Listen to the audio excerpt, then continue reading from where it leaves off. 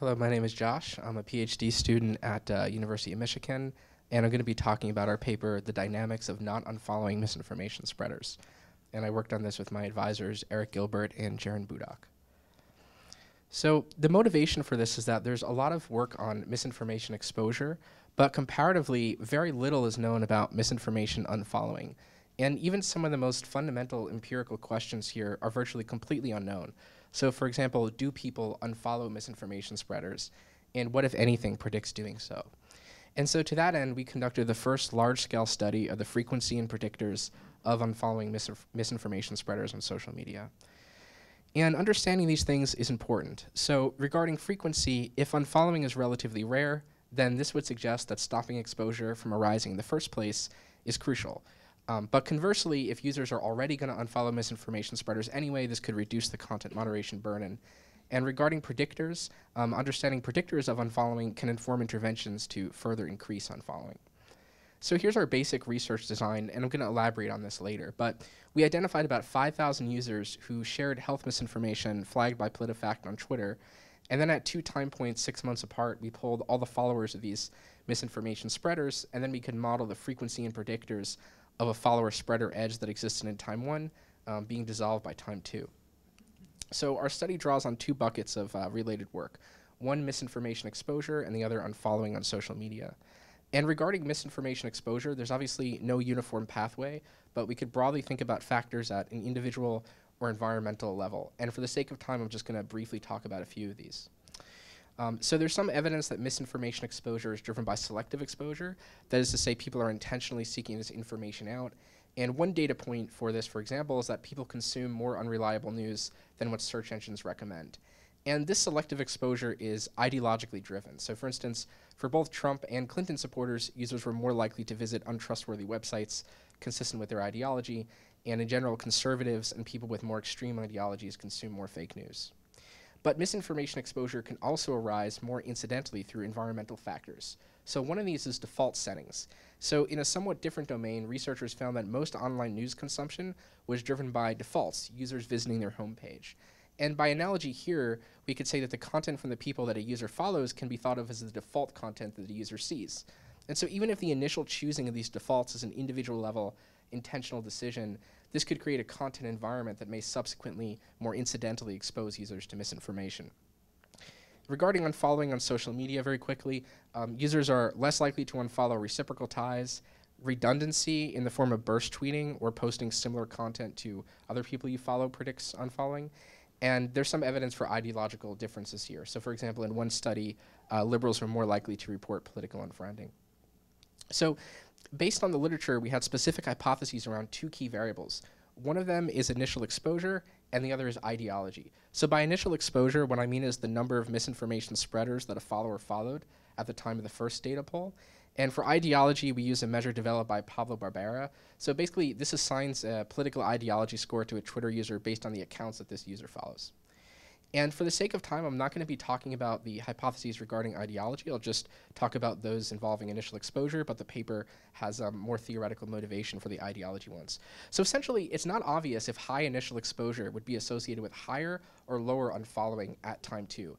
And we call these competing hypotheses the reversion hypothesis and the inertia hypothesis. So here's how the reversion story could go.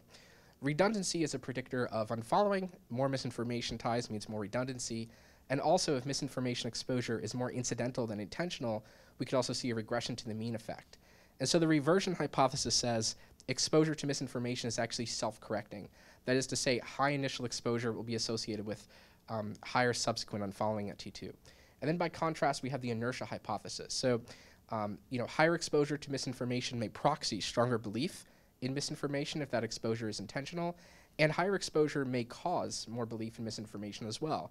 And so the inertia hypothesis would predict the opposite.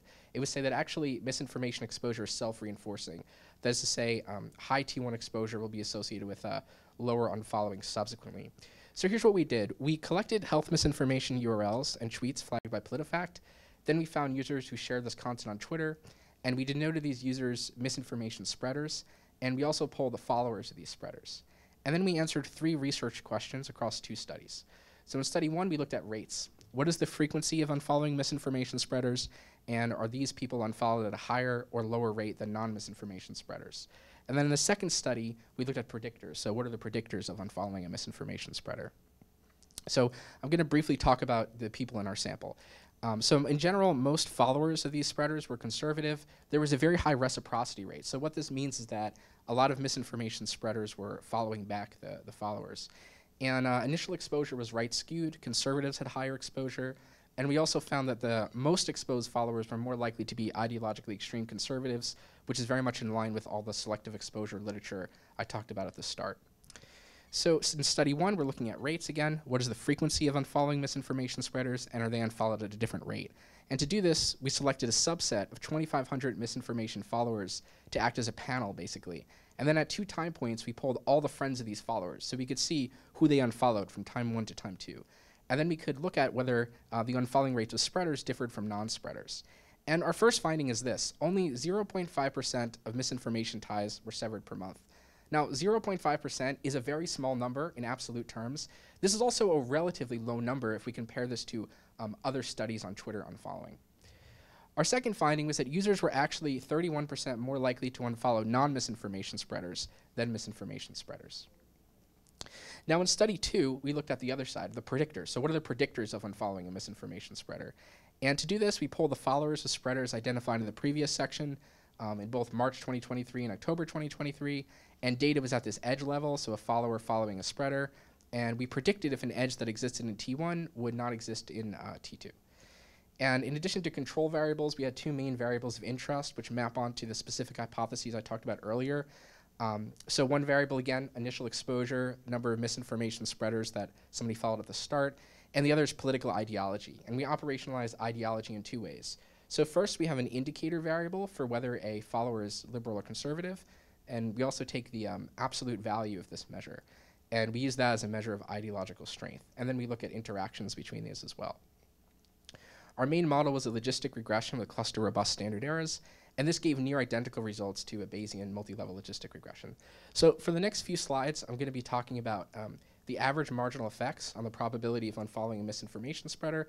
So the x-axis is how the coefficient affects the probability of unfollowing. Because these are average marginal effects, these are taking into account interactions, which I'll then discuss subsequently. So we first find that reciprocity is by far the biggest predictor.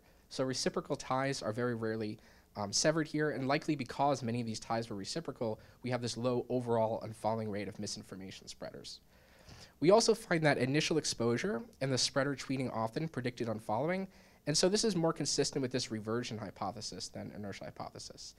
And turning to ideology, we find that liberals were more likely to unfollow, and although there was no overall effect of ideological strength, this actually masked partisan differences.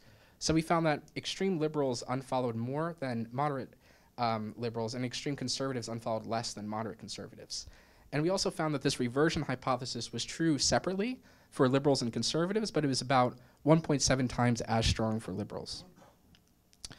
So just to wrap up, I started this talk by saying that there's a lot of prior work on misinformation exposure, and virtually nothing is known about misinformation unfollowing. So we looked at the frequency and predictors of unfollowing misinformation spreaders on social media. Regarding frequency, we find that misinformation ties are rarely severed, just 0.5% per month, and these misinformation spreaders are actually unfollowed less than non-misinformation spreaders. The implication here is once exposed to misinformation spreaders, people actually rarely unfollow. But some things did predict unfollowing, so we found reciprocity had a very large downward effect on unfollowing, and one implication here is that interventions to further increase unfollowing might want to focus on these non-reciprocal edges. We also found that higher initial exposure predicted higher subsequent unfollowing, so it's more consistent with this reversion account, but future work could disambiguate the exact mechanism. So is this due to redundancy or regression to the mean? And finally, we found partisan asymmetry. So we found that overall, liberals are more likely to unfollow, and at higher levels of ideological strength, this gap widened even further. And this is an interesting finding because prior work shows conservatives are more likely to consume misinformation, and our study is showing that they're also less likely to unfollow misinformation spreaders. And so combining these findings would suggest that misinformation exposure among conservatives is very likely to persist at a high level. Overall, because misinformation unfollowing is rare, it is important to stop exposure in the first place. And here's a summary of our main findings with a link to the paper on the top right. Thank you for listening, and thank you to our funders, the Social Science Research Council and the NSF.